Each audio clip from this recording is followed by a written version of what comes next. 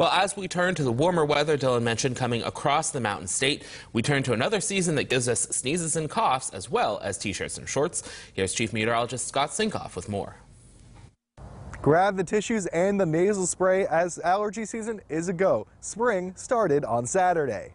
April showers bring May flowers. Well, they also definitely bring allergies for people. Typically starting in late February or March, the sniffles start impacting us when trees are starting to bloom, grass is starting to come out, and pollens and mold start making their appearance. In West Virginia, oak, poplar, and maple trees are the biggest culprits as the weather gets warmer and wetter. As our rainy season starts, obviously that allows our plants to grow, but there's other things that contribute as far as the weather goes.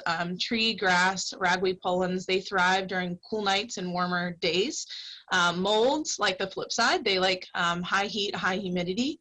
Gusty winds and warm weather can surge the pollen levels as that energy will help the pollen move from one area to another. And rain will actually wash the pollen away, but then after the rain sort of dries off, the pollen counts soar after that. Pollen counts aren't the only thing that are soaring. Allergy symptoms such as sore throat, headaches, and a dry cough are common for this time of year, but it also can be confused with symptoms of COVID-19. Those are the symptoms where you're sitting in the middle and you're trying to figure out which one you may have.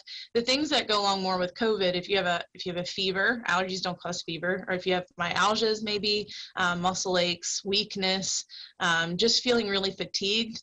And West says that if you have any of those overlapping symptoms between spring allergies and the coronavirus, to make sure to get tested for COVID-19. Reporting in Clarksburg for 12 News, I'm Scott Sinkoff.